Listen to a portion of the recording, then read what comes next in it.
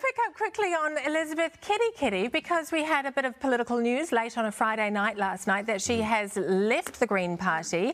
So we have another MP now with Elizabeth Kerekere, though, sitting as an independent within Parliament until the election, Mike. Well, I think that's probably based on the precedent of Meka Whaitiri, who managed to waka jump but not incur the waka jumping legislation. And I think Elizabeth Kerikere's probably had a look at that.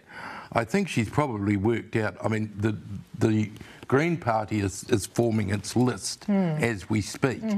I think the negative publicity around Elizabeth Kerekere, justified or not, probably means that she would not come out on that list in a winnable position. So she's really just cut and run.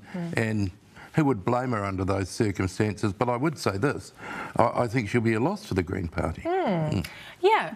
I think what we're seeing is over the course of this week, we've seen a lot of drama in the House, basically, and it really gives us a snapshot, a preview of what a left-leaning coalition might look like. You've got a Green Party which is giving themselves paper cuts, and then you've got Te Pāti Māori who are kneecapping and giving the Labour Party a bloody nose.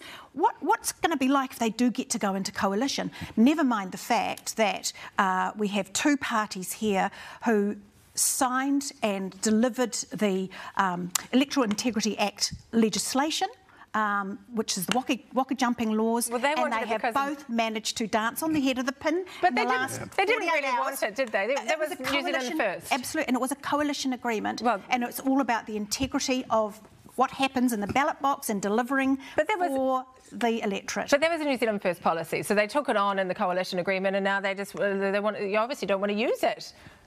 Well, absolutely, and but Labour in 2001 pushed through the original Electoral Integrity Act, of which John Tamahere was a member, and he also passed off that law. So let's just yes, absolutely. Thank you so much. There's so much for us to talk about this week. Thank you so much for joining us on the panel, Oreni, Mike, and Jenny. Thank you. Thank you. If I Akine, we cross live to Europe correspondent Lisette Raymer in London. Plus, transport troubles had tempers flaring this week in the House. Fashion, fashion, fashion. Monday.